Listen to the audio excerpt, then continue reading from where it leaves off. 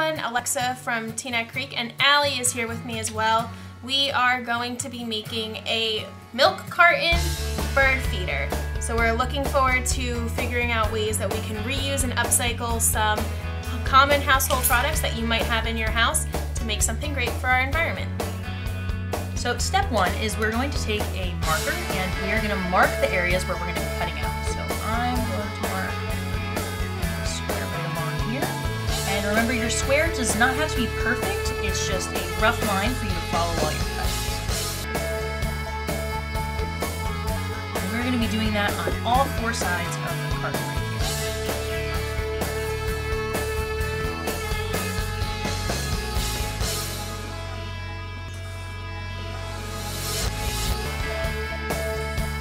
Perfect. Okay, step two. We're going to be taking our scissors. Be careful and make sure you have an adult with you if you need some help.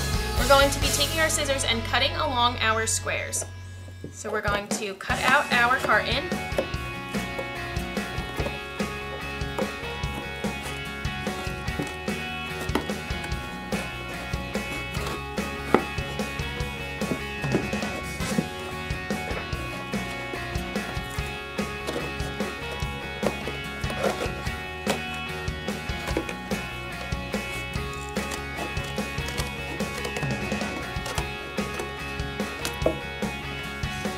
And you're going to repeat this step on all four sides.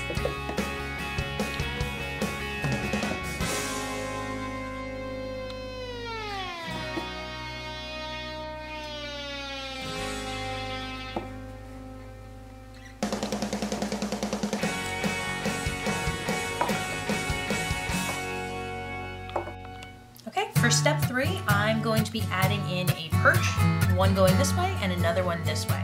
So to do that, I'm going to take a paper clip, which I will bend open, and I'm just going to poke a little hole right in there, and then I'll take my scissors and just snip it open a tiny bit further.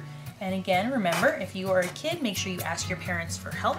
Okay, so we are snipping right through there, making a little hole, and then I am going to do the same on the other side.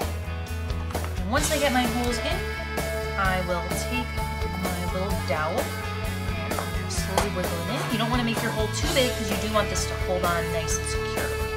So I'm going to push this in here and then also through on my other side. Okay, so once I have this side through, I'm going to poke holes here on this side. I'm going to make sure that I make them either higher or lower than my current dowel. So I've chosen to be lower on this side. Through and line it up with my hole on the other side. Right through, just like that. Perfect. And as you guys can see, they are crisscrossed. Okay, step four. We are going to be attaching our strings that you can hang your bird feeder. So I'm going to again use our handy dandy trick of a paper clip that we have unfolded to poke a hole on the opposite side of our cap from our milk carton, just like that. And I'm going to take my scissor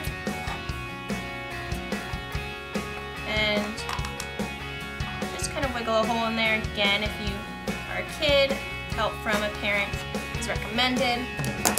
We are then going to uncap our milk carton and lace our string through and then through the hole that we just created.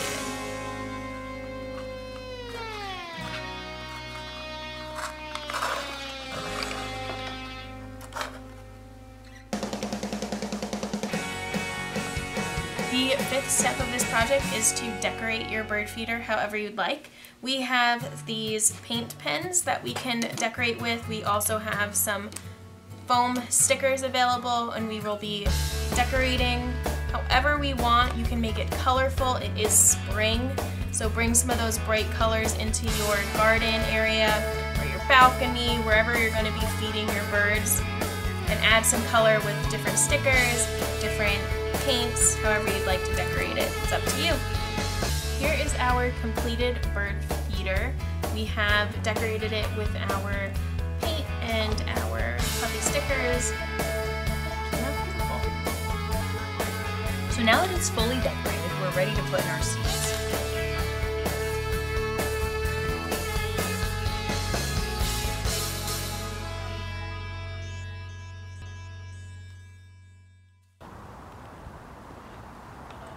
And there is our finished bird feeder.